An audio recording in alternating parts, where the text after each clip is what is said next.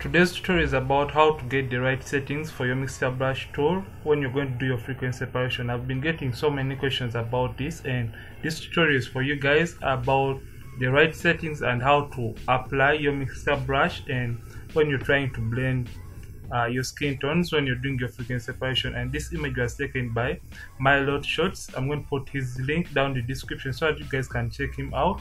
He's an amazing photographer, and yeah, this tutorial is about how to get the right Mixturebrush tool settings when you're going to do your frequency separation in Photoshop. And I'm Ronix from Ronix Photography. Thank you for watching, and if at all you haven't subscribed, don't forget to subscribe to this channel. And this is the image. I've already done editing on this image. As you can see, it is already edited and I already color graded it. So initially this was the before and after. I'll be uploading a video about the color grading, but this tutorial today is not all about how I did the color grading. It is about the Mixturebrush tool.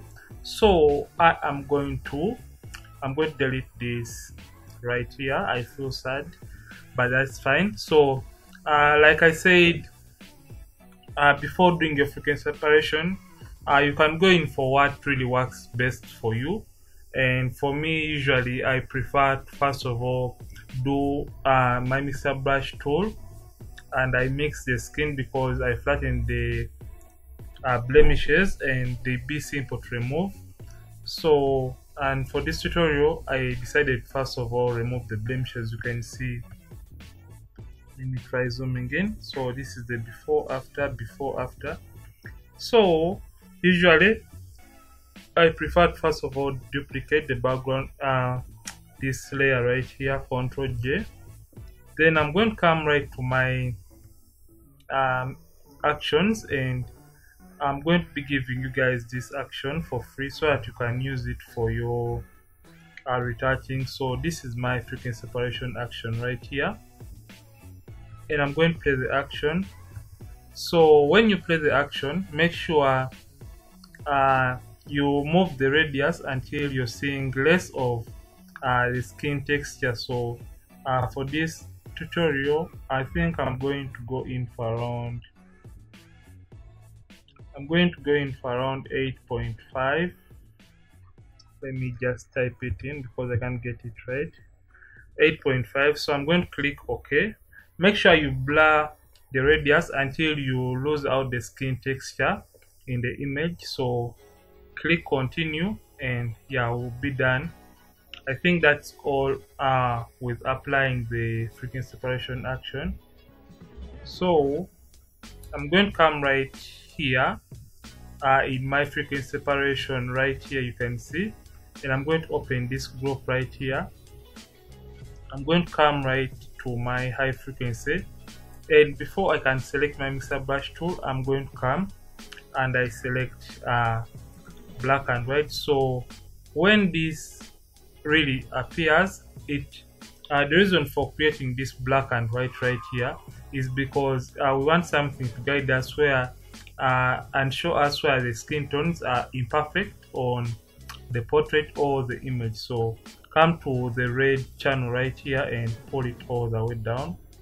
You can see now, you can see where the skin tones are not blending in. You can see this bumpiness. So the purpose of using a Mixturebrush tool, we are going to be blending these uneven skin tones together. And when you're using a Mixturebrush tool, make sure you mix the midtones alone and the highlights alone, and that transition between the highlights and the midtones. So come to your lower frequency, make sure it is selected, and come right here and look for your Mixturebrush tool.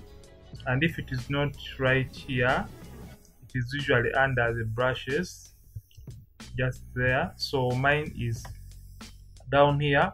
Right click and select the Mixturebrush tool. So for the settings now, so this is the major emphasis for this tutorial. Make sure it is a clean brush right here, and you're getting these little boxes and white. So make sure you have selected this little box right here, and The wetness, I usually prefer using a wetness of 10. Load, I prefer 75%, the mix at 90, and the flow at 100%. Let me repeat for you guys. Make sure it is a clean brush, and this box here is selected. The wetness is at 10%, the load is at 75, the mix at 90, and the flow is at 100. Make sure sample all layers is not checked, and make sure you are on your lower frequency layer. Then increase the brush using the left and the right brackets on the keyboard, and start blending. Remember, when you're doing the mixing, mix the highlights alone, the midtones alone, and the shadows alone. Don't cross over from the highlights to the shadows. So you can see I'm mixing these little midtones together, and I'm blending the skin tones in the midtones together. And when I come to the highlights, I come to this transition and I blend it in. You can see this. Then I'm going to come right here and I'm going to blend this sort of highlight together and kind of soften it. So you can see, if I turn off the black and white layer, you can see the before and the after, before after. You can see this part right here.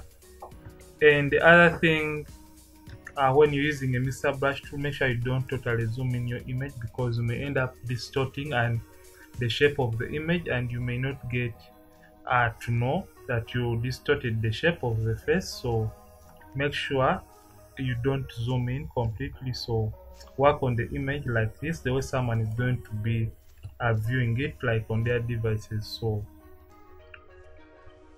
increase the brush and continue doing this. And like I said, you can really take your time and make sure you're on your lower frequency layer, or your text your color layer right here. Yeah, people call it the color layer or the lower frequency layer, but for this action I used low frequency. As you can see, we have some little bit of midtones right here, and you can see how I'm blending them. And the other thing you should know, blend according to the shape of the area. You can see right here below the eye, the shape, my stroke is going sideways because that's the direction of the eye. So make sure you do that. So keep on checking on your progress to see the before and the after. You can see how we are blending these skin tones right here. Like I said, I don't want this tutorial to be a long one, so I'm going to do the mixing or not on the whole face. So I hope you guys will bear with me. So I just want to show you guys what the Mixturebrush tool does and the magic it creates to your images. So you can see this dark spot right here. I'm trying to soften it and make it even by blending it in the skin. Yeah, like literally what I'm doing, I'm blending and merging the skin tones together. You can see what we are doing right now. So make sure you come right to this eyebrow, and now let's try mixing and blending this nose area right here. You can see we have some bit of shadow. Mix it. So for the highlight, mix it alone right here, and you're going to come to this shadow on this other end of the nose and mix it. So make sure you do take your time, because you want to get the best out of your frequency separation. So let me show you guys the before and the after for this, because this tutorial is about the best settings for your Mixturebrush tool and frequency separation. So I'm going to turn off the black and white layer. So this is the before, after, before, after. You can see we have managed to even the skin tones together, and yeah, we have retained the texture in the skin, so you can see the before and the after. There is no big difference between the initial image and the retouched image. So you can see for this part we have managed to mix right here.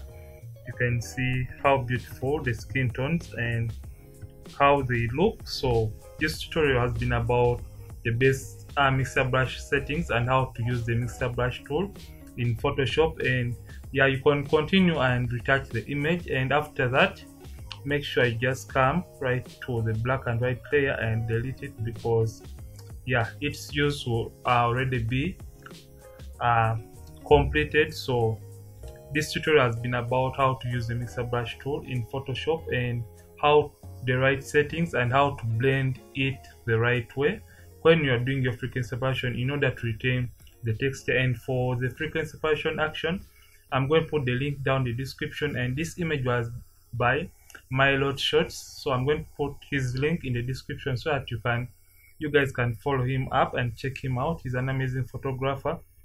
I'm Ronix from Ronix Photography.